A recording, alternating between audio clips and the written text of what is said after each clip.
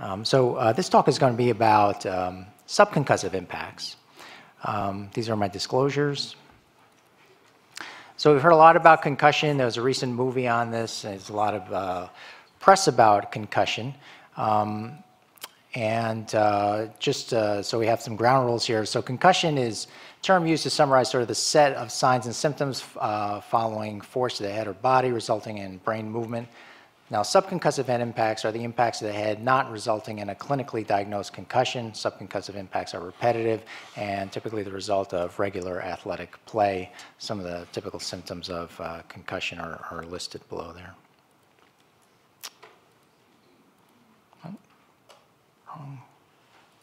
There we go. And a little bit on CTE. We've heard a lot about this already. So CTE is a progressive degenerative disease of the brain found in athletes and others with a history of repetitive brain trauma, including symptomatic concussion as well as asymptomatic subconcussive hits to the head.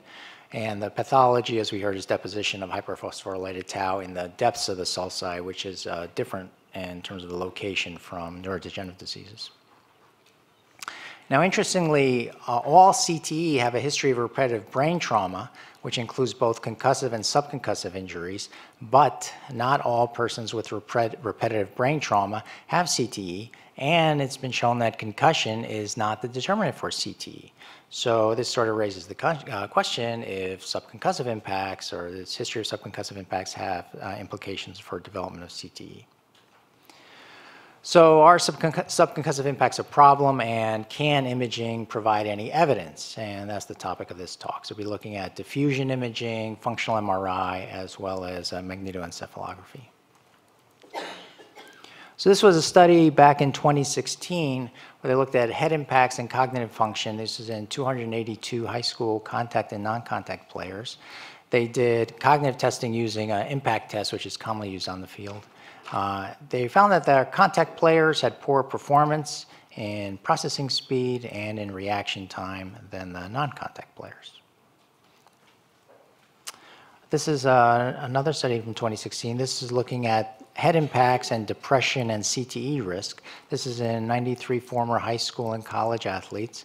And for their index of exposure, they used something called the cumulative head impact index. So this is a retrospective index based on questionnaires on what they assess to be how much impact exposure these athletes have experienced.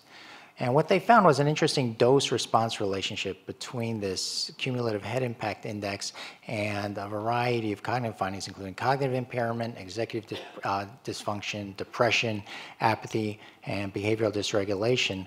An interesting aspect of this, it looked like there was a certain baseline risk, and you had to go get past a certain threshold before this dose response was observed. And this is from that same paper here, where they're looking at abnormalities in executive function and here for depression, and you can see that there's this sort of a dose response to cumulative head impact index in these players.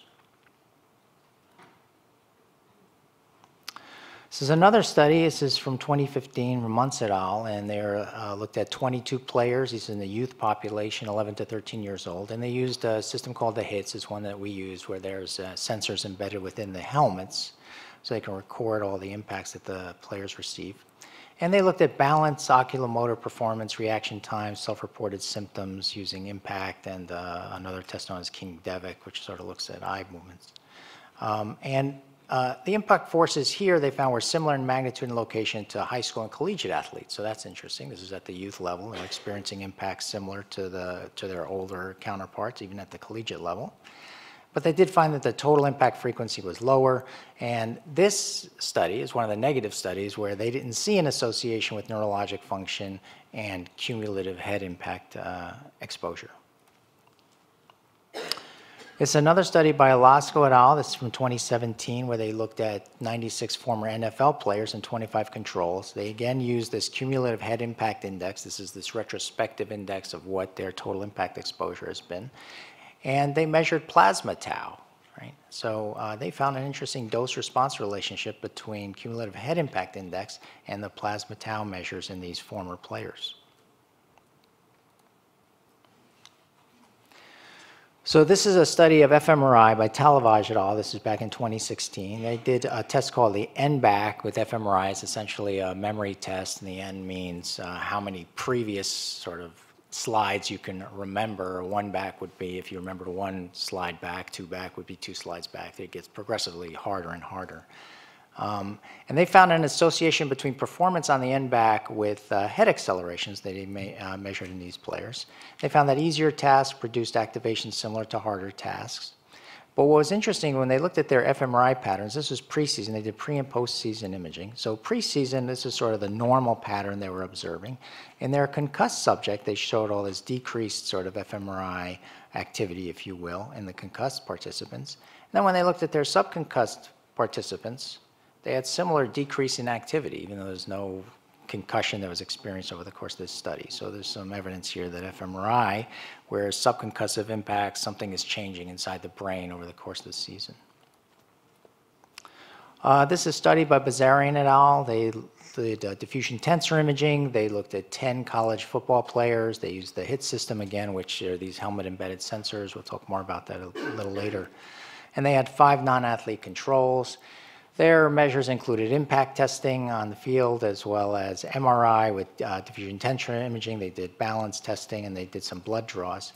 Now, this study is interesting because they had pre- and postseason as well as a 6-month postseason follow-up, which is hard to get in a lot of these studies. And then what they found with their football players had a greater change in what's known as fractional anisotropy, which is a measure of white matter integrity inside the brain and mean diffusivity from baseline at both the postseason scan and after 6 months of rest following the end of the season. And this is from that paper where you can see this sort of change inside in FA that sort of goes back, but doesn't quite get back to normal in the 6-month postseason period. There have been a few studies looking at sex differences. This is one of those. This is by Salman et al. From 2018, where they looked at 25 college ice hockey players. 14 were male, 11 were female. There were no concussions inside this study group. Their measures, again, were impact testing, and they used MRI with diffusion tensor imaging, and they imaged both preseason and postseason.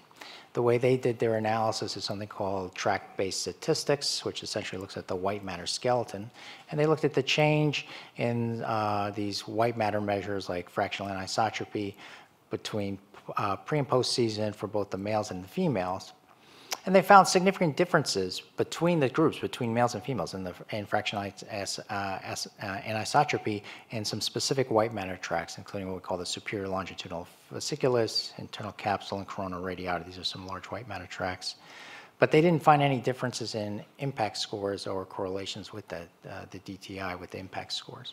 So this is from that paper where they're looking at the differences here between males and females and change in these measures, and you can see that the females have more changes inside these specific areas, these specific white matter tracts, than the male counterparts.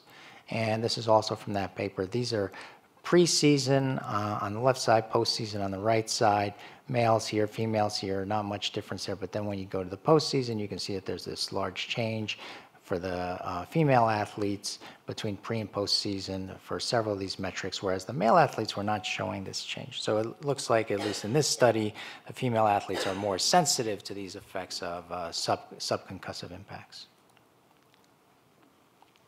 This is a very recent study, came out this year, where they looked at head impacts in the brainstem. And the reason they wanted to look at the brainstem, these head impacts can really affect any part of the brain, but they were thinking here where the rotations are going to be maximized more towards the center of the brain and the brainstem, so they wanted to look specifically there.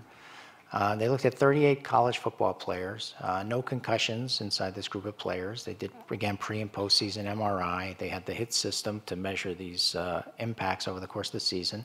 And they looked specifically at the brainstem, fractional anisotropy, and the diffusion imaging. And the way they did that is they have this region of interest in the brainstem that they have on both the right side and the left side. And they compared their data to 29 concussed and 59 control participants. So this was interesting because they found a change on the right side of the cortical spinal tract, not on the left side, but the right side was associated with significantly reduced fractional anisotropy, these measures of white matter integrity between pre and post season, and that this change in fractional anisotropy was associated with the rotational component of the impact exposure. When they looked at, that was for the subconcussive impacts. When they looked at their concussed subjects, they found a similar relationship in the right corticospinal tract versus the controls. And for the concussed subjects, they also had blood draws, and they showed a relationship between blood tau, serum tau, and corticospinal tract fractional anisotropy. Now, I'm not really sure why it's on the right side, but this is the data that they have. So there are some other imaging techniques that we can use, something called spectroscopy, where we can look at sort of metabolite concentrations in the brain.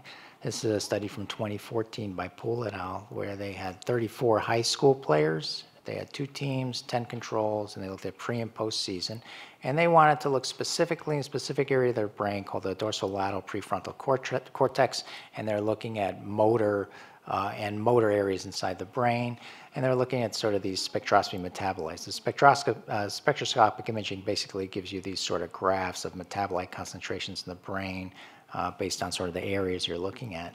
And what they found, there was an increase in the motor glutamate and glutamine between post and preseason, and decreases in total creatine on for one of the teams. So that's an indication that there's spectroscopic changes in the brain or metabolite changes associated with subconcussive impacts.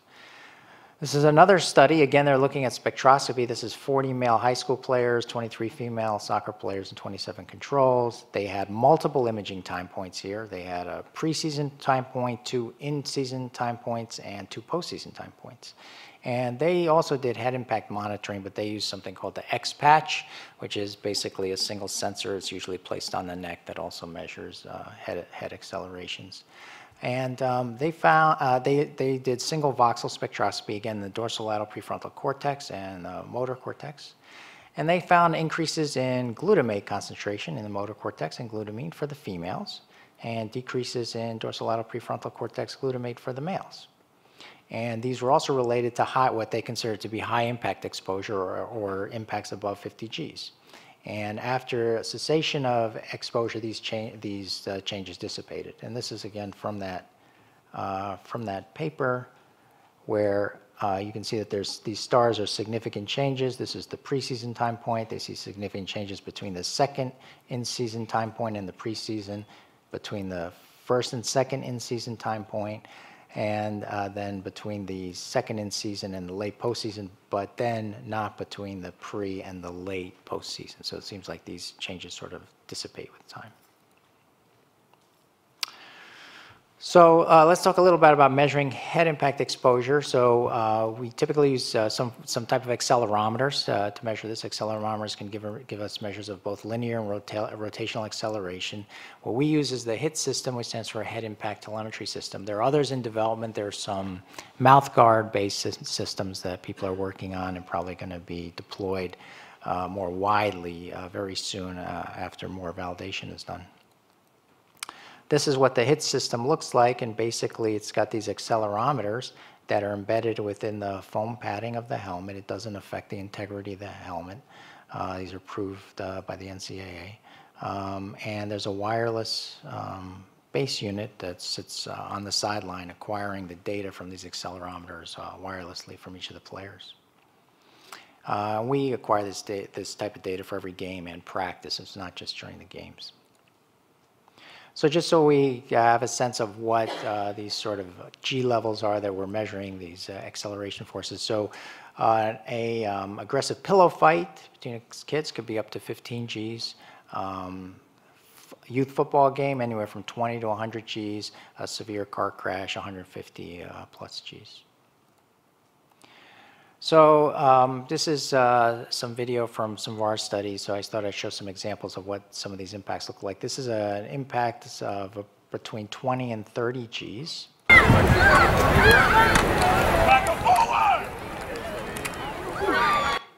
Okay, so you can see the impacts are not always helmet to helmet. So in this case, it's helmet to ground, and a lot of these kids are more susceptible because their neck muscles aren't as well developed. in terms of, sort of protecting their heads.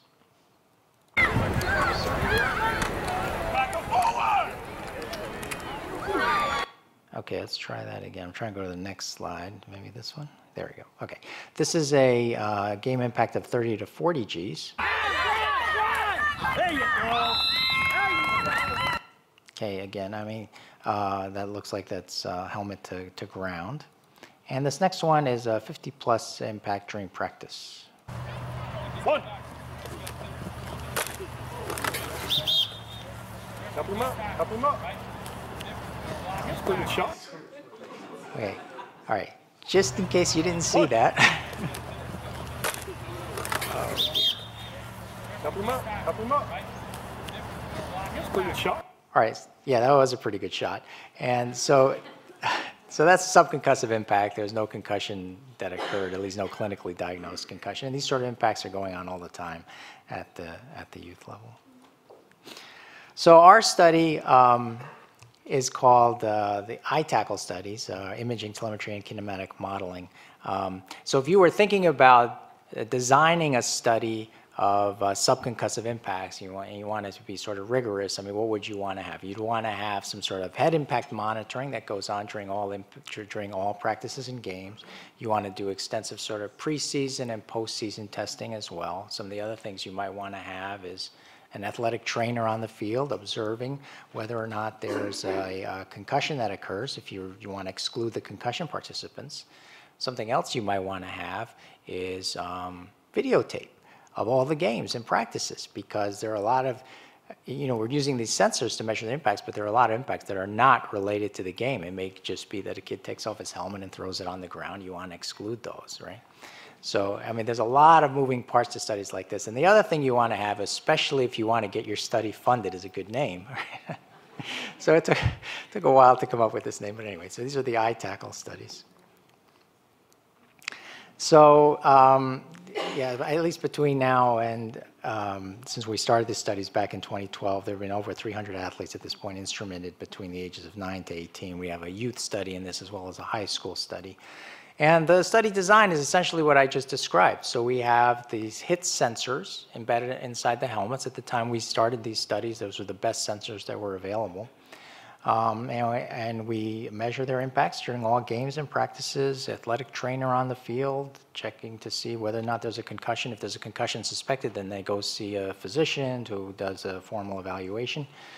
Preseason, we do extensive MRI, multimodal MRI, including everything you can throw at it, structural imaging, diffusion tensor imaging, susceptibility weighted imaging, perfusion imaging. What did I leave out? I left something out. Resting state fMRI. The one thing we don't do is spectroscopy, and that's because we try to fit the whole study into about 45 to 50 minutes. That's kind of the golden rule. In MRI studies, you don't really want to go over an hour, and the spectroscopy would take at least another 10 or 15 minutes. And we do that pre and post season. We also do resting state MEG, so that's another component of this, magnetoencephalography. And then we do extensive cognitive testing. So it's not just the impact testing. We also have NIH toolbox measures and a variety of other measures that we do pre and post season. And if there is a concussion that's observed, we also have a concussion protocol where we repeat the imaging and repeat the cognitive testing that's done post-concussion, preferably between sort of 1 to 5 days. And so this is just sort of another example of what that study design looks like. So this is a very rich data set, so we can look at it in a bunch of different ways. Since we have all these, we're measuring all the impacts that they're experiencing over the course of the season, we can look at things like the impact magnitude. So what we see when we look at the youth level, which is sort of 8 to 13, is impact magnitudes at the youth level compared to the high school and college are similar in magnitude, but they're lower total number of impacts, and this is a reflection of sort of that data in terms of what their median Gs are as well as their peak Gs, but the total number of impacts here per player is less for the youth than the high school and college level. It's another way of plotting that data where we can sort of look at their cumulative distribution. So the blue curve here is sort of high school athletes. The red is sort of the youth athletes. And you can see these curves are very close to each other. right, in terms of what their head impact exposure is over the course of a season. And then we can break that down further, right? So we can look at things like head impact exposure during practice and head impact exposure during games. And when we do that for the youth, we see an interesting relationship here. The light blue is their head impact exposure during practice. So we see that the majority of the head impact exposure for the youth players is occurring during the practices, not during the game. So that's an opportunity for reducing head impact exposure and specifically looking at what those, what's going on in practice. In terms of the imaging, I'll start out talking about with some of our diffusion tensor imaging studies or our diffusion studies. We get a variety of metrics from the diffusion imaging data. These are all sort of measures of white matter integrity, so fractional anisotropy, mean diffusivity, and then some subcomponents of that. This particular study, we looked at 24 of the high school players. We had multiple DTI metrics that we computed. As I said, FA, mean diffusivity, linear, planar, spherical anisotropies. And then to sort of analyze this data, at the time, we didn't really have a good control group yet. We were sort of acquiring that control group and building the control group. So what we did here was compared each individual to their preseason studies. So we had that sort of preseason scan. So we took sort of the group's standard deviation and change in FA between postseason and preseason. And then we compared each individual position and the imaging data, or each individual voxel, to this group FA that's voxel-wise. And then we set a threshold, the Z threshold of greater than 2 standard deviations from the mean. And we also applied a little cluster threshold, so they had to, these abnormalities sort of had to cluster together about 1 ml. And then we summed all the abnormal voxels together for each subject. So the reason we did that is because traumatic brain injury can really be anywhere inside the brain, right? So when you do sort of these studies, when you're looking at group subjects, if the injury doesn't occur in the same place repeatedly, it's hard to get enough power to show that there's a change. So this way, we compute a single number representative of their total number of abnormal voxels in the brain, right? So that way it gets rid of this idea of sort of spatial localization of where the injury is. And then we compare that, this single number that we get for each subject, to their cumulative head impact exposure over the course of the season that we acquired from the helmet-embedded sensors. And when we do that, we see a nice linear relationship here between head impact exposure and change in their fractional anisotropy.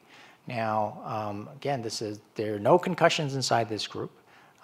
It's a single season of football, and it's comparing their post to preseason. So there's a change inside the FA that we're seeing in these players that apparently have no symptoms, but changes inside their brain that we're seeing that are associated with what their head impact exposure is.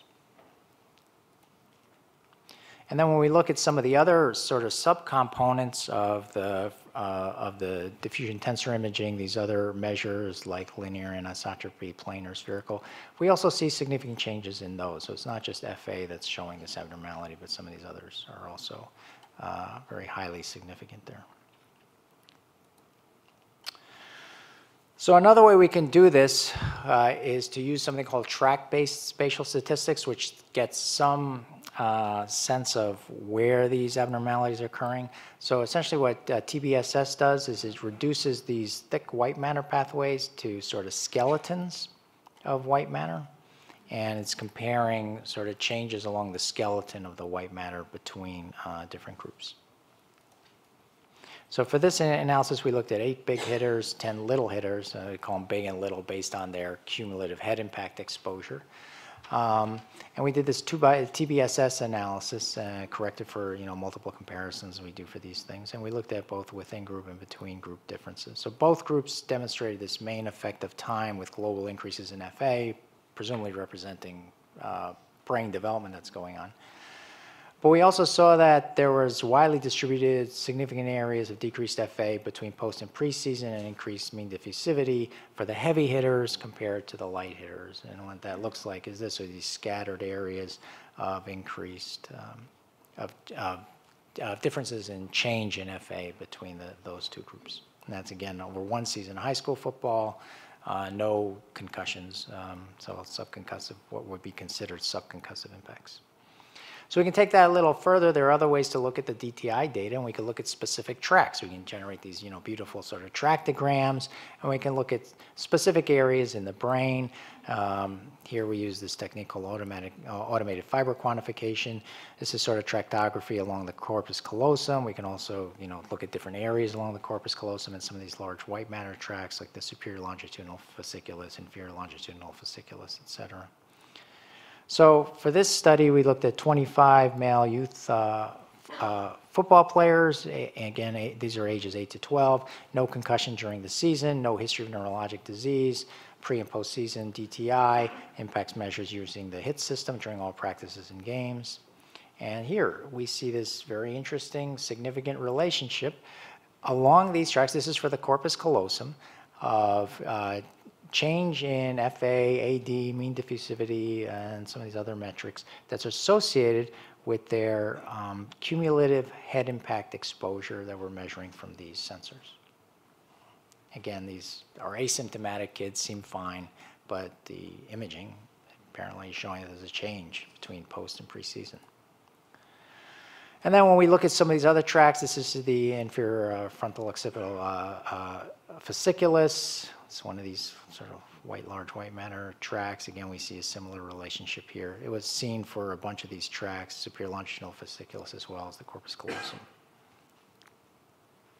So we went a little further. We said, well, why don't we take a look at the nerve terminals? Because, apparently, diffuse axonal injury should be occurring at characteristically at the terminals between the white matter and gray matter. Let's see if we have a relationship there as well. Before I showed you what it was across the entire fiber bundle. And when we look at that,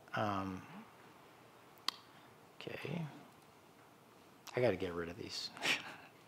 That takes too long. So again, we see this relationship at the at the fiber terminals between head impact exposure and these measures of fractional anisotropy for these different white matter tracks.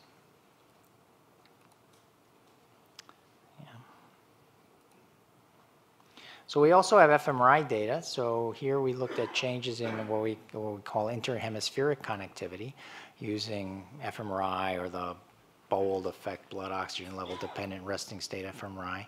And we separated these into heavy hitters and light hitters. For the fMRI, we used 6 minutes of resting state fMRI with sort of standard processing methods.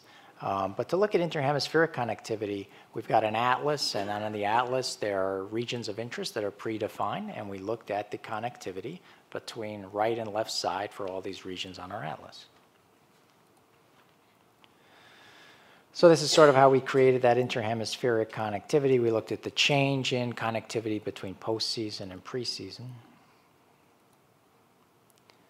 And what we saw that there were significant changes in brain network connections between the heavy hitters and light hitters over the single season in sort of these various areas: frontal inferior, triangularis, precentral gyrus, lingual gyrus, thalamus, cerebellum. So scattered areas where we're seeing significant changes in the brain network between these two groups of players. Again, these are all subconcussive impacts. So we also applied some machine learning techniques. We applied sort of standard support vector machine to see if we could predict who's a heavy hitter and who's a light hitter. So we trained an SVM here on these heavy hitters and light hitters. You sort of just leave one out, cross-validation, and to estimate the statistical significance. So you did permutation testing 1,000 times with permutation testing.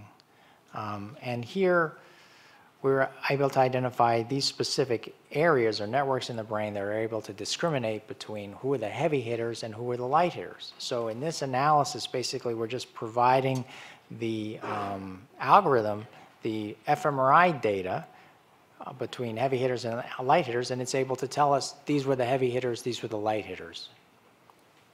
And this was sort of the classification accuracy we were able to get, very high for the heavy hitters, a little bit lower for the light hitters, but overall about 92% classification accuracy. So we have some other things that we can do with our DTI data. So when we set up our study, we didn't just do diffusion tensor imaging. We also did something else called diffusion kurtosis imaging. That essentially means we have one more, if you will, B value that we add that allows us to look at the non-Gaussian diffusion. So it opens up another additional areas of analysis of this data.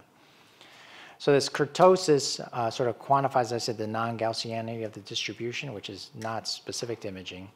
So you can think of it as larger kurtosis measures greater microstructural complexity. We can also get measures of axonal water fraction, which measures how much water there is in the axons to the total water signal, and this may be an indication of axonal swelling or beating. So it starts to get at sort of mechanisms of what might be going on by using some of these more advanced metrics.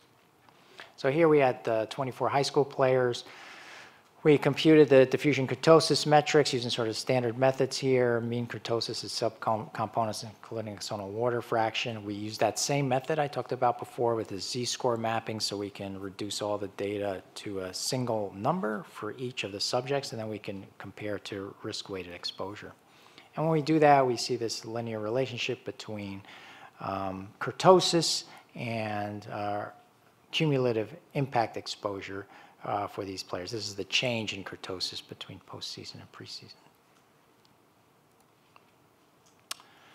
So that was a lot on sort of MRI data. So we also have a component where we're looking at magnetoencephalography. So MEG is a non-invasive form of functional brain imaging, detects very tiny magnetic fields inside the brain at the femtotesla scale created by neurons. So this is completely different. The mechanisms here are completely different than MRI. So you know, you might say, well, you know, the DKI data is similar to the DTI data. Maybe you're seeing the same relationship.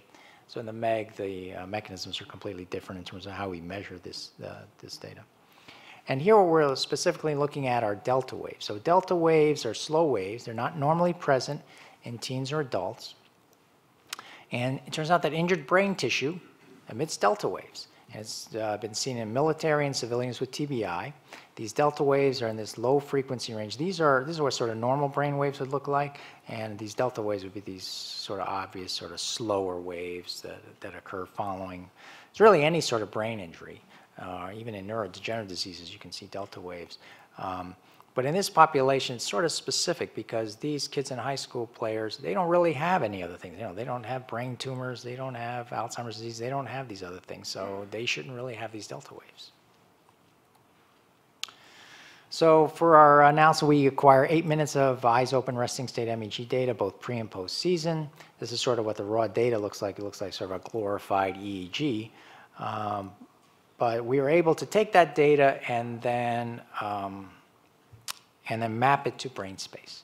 And so here are some of the steps that we apply, sort of standard processing steps for MEG data. But in the end, as I said, we're able to get the delta wave data down to brain space. And then we can measure things like what's the power of the delta wave spectrum for each subject. And then we can do a similar analysis as we did with the diffusion data. We can use z-score maps to quantify what's the total number of abnormal voxels in the brain using MEG and relate that to cumulative impact exposure. And we do it, and lo and behold, we have a similar relationship that we saw with the DTI data, where there's this linear relationship between cumulative impact exposure and increase in delta waves between post and preseason for these players. So since we have sort of localization of delta waves, we can also look at the data a little bit differently. And the helmet-embedded sensors are telling us where the impacts are occurring on the helmet during the season. So if we look at where the maximum impacts occur on the helmets and compare to that to where we see the delta wave activity, there's an interesting relationship that we've seen where these frontal impacts are resulting in delta waves posteriorly in the sort of occipital area. And then where there's these top of the head impacts are resulting in delta waves that we tend to see in the inferior frontal lobe. So that is very suggestive of sort of a coup-contra-coup relationship between where the impacts are occurring, where the maximum impacts are occurring, and where we see the delta wave activity. Now, one of the reasons we're very excited about the MEG, unlike the MRI data where to really show the relationships between these subjects, we have to have a lot of group data. MEG looks like it can actually show us this at the individual subject level. And this is sort of an example these are two subjects over the course of the season who had a very low number of impacts, a low risk-weighted exposure using our sensors. And this is how much delta wave activity change that we're seeing over the course of the season. Really not much for either of these two players. These are two different players, had lots of impacts, higher cumulative head impact exposure, and there's obvious increase in delta waves over the course of the season that we're seeing. And these are at the individual subject level. So it's really hard for MRI, at least up to this point, to be able to show us this at the individual subject level. This is a study, again, this is with MEG. This is 20 male football players, 16 to 18 years of age. These players did have a history of concussion. So they had a previous history of concussion, but they did not have any concussions during the season. And they have no history of neurologic disease. So again, we do pre and post-season MRI, MEG, helmet-embedded sensors, athletic trainer on the field to identify concussion. And for this, we looked at something called the default mode, right? This is kind of our resting state network that's active, typically when you're not necessarily paying attention. So sure how many people's default modes are active at this time, but so we extract this mean time series from these different characteristic areas of the default mode that are highlighted here. And then we compute the change in default mode connectivity over the season between pre and post season. What's the change in the connectivity of this default mode that occurs over the course of the season? So when we look at that, we don't really see anything. And this is without any co-regressors. So for these players, there's no change in the default mode. So then we added some co-regressors to see, well, what's the effect of some of these things? So we look at age, really doesn't have an effect. That's your time between scans. I don't know if BMI is here. But then if we add in history of concussion, lo and behold, a very significant relationship emerges. So the previous history of concussion is affecting their default mode connectivity over the course of the season. Now, and this is another way of looking at data. So subjects with, this is the sort of, no previous concussion, previous concussion. So subjects with this previous history of concussion had significantly lower correlations in default mode from preseason to postseason, whereas no differences were found for age, BMI, or head impact exposure. So it seems like a previous history of concussion is modulating the activity of the brain, experiencing impacts over the course of a season. And there's been other literature in the fMRI data showing this similar relationship in terms of default mode activity with previous history of concussion modulating the effects of the default mode connectivity following mild traumatic brain injury. This is sort of a visual example of a player and their delta wave activity that we map using MEG. This is their preseason delta waves. A 16-year-old, he plays defensive back for a varsity football team. He took a couple hits to the head during the first half. Headache, trouble balancing, did SCAT2, confirmed balance and memory deficit. So this, he had a concussion. And this is within several days of the concussion. You can see this visually obvious sort of increase in delta wave activity between pre and post seasons. An example of why we're sort of excited about this, about MEG as a potential way of looking at concussions and following the natural history of concussions. Now, I told you that delta wave activity is not normal in teens and adults, but kids can have delta wave activity. So delta wave activity is normal in children, but it decreases with age through adolescence. And that relationship has been shown with EEG studies. So we wanted to look at what's the MEG normal distribution in youth that's not really been looked at yet. So we have a lot of youth data already. So we basically plotted our youth and high school data here. And our baseline MEG delta wave activity, and this is ages here from 10 to 18. There's a little gap here between the youth and the high school players. There's not quite perfect overlap there, but there's a nice relationship that's seen here where delta wave activity decreases as the kids mature.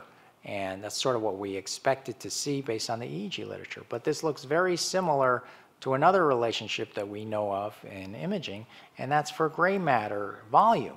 So gray matter volume has a very similar relationship in that as you, through adolescence, gray matter volume decreases, and that's believed to be due to pruning or getting rid of sort of white matter or some gray matter that's not necessarily needed.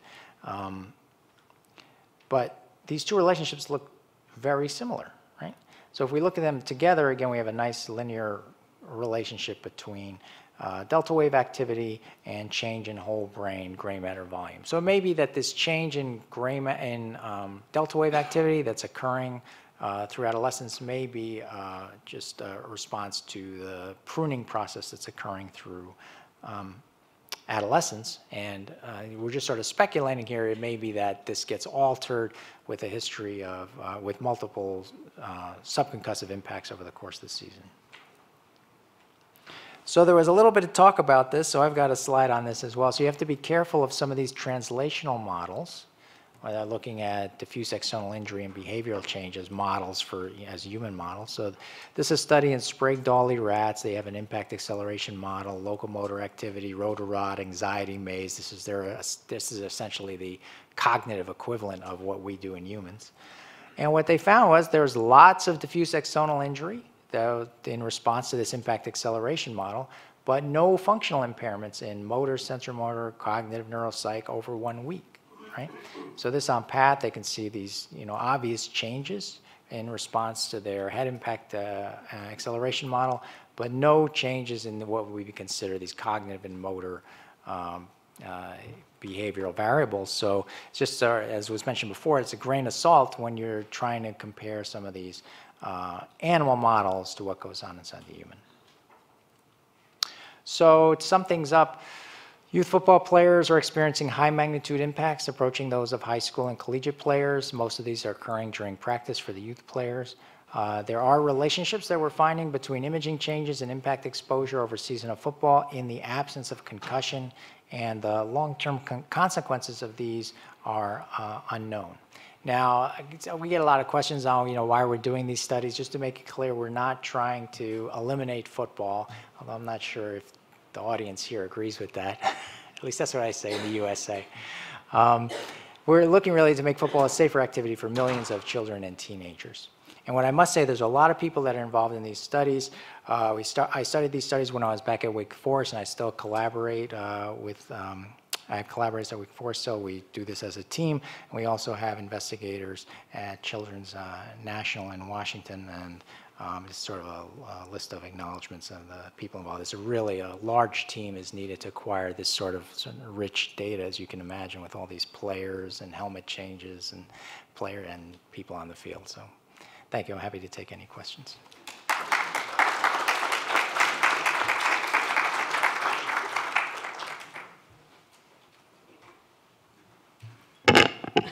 Okay, Joe, that was a tour de force demonstration of what imaging can do, but I have an important question about one particular aspect of your presentation, which was related to safety. So you showed that in practice, these football players are potentially getting more brain injury than they are in the games.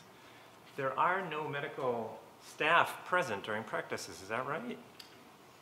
Or are there staff routinely present at medical practices? Because if they're not, then do we need to use your helmet sensors to determine what threshold of injury they have to keep them from continuing to practice and play until they recover? So some of it depends on the league that they're in, whether or not the athletic trainer has to be there. At the youth level, it's very loose. For our studies, we always have an athletic trainer there present at the practices and at the games specifically. Well, we're actually looking for concussions here, but yeah, I think it'd be a good idea to have some sort of professional there at all these games and practices.